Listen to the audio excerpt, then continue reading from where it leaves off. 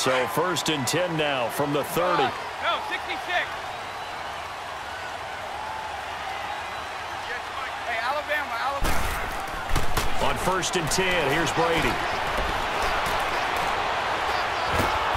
Pressure comes, and down he goes. The Eagles get there for the sack.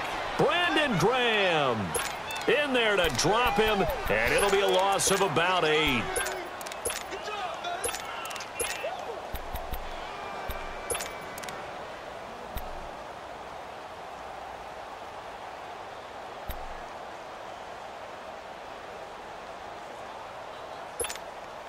So that complicates things a bit here. 18 yards to go now on 2nd down.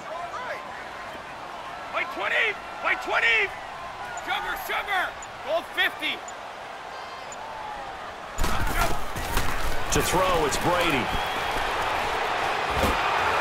And he takes a shot on the release as this will be incomplete. They're bringing a lot of pressure here already in the 1st quarter. Already sacked him once. Now they get in there and knock another one away. You think maybe that Tucker rule being gone makes defenses a lot bolder?